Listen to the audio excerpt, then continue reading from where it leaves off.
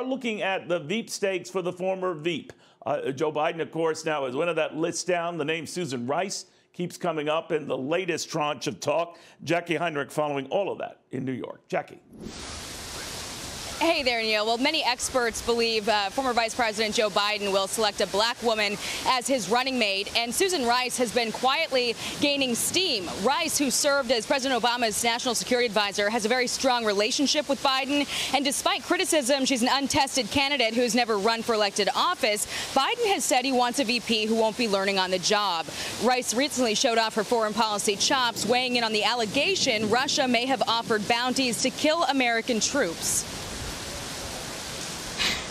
Who is doing our arch adversary's bidding, it would seem, and he's surrounded by sycophants and weaklings who aren't doing their jobs, who don't have the confidence in themselves and in the mission that they're there to carry out, to bring the president the tough messages he needs to hear.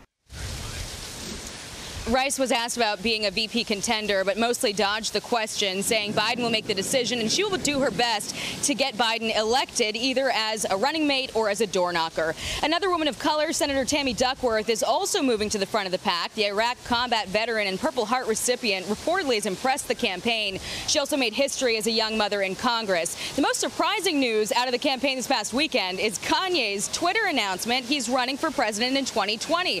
It's not the first time he's floated the idea, but he reportedly has not filed with the FEC or created a campaign committee, and there's also criticism he may just be running to try to pull black voters away from Joe Biden and help President Trump get reelected. Neil? All right. Thank you very much on all that, Jackie.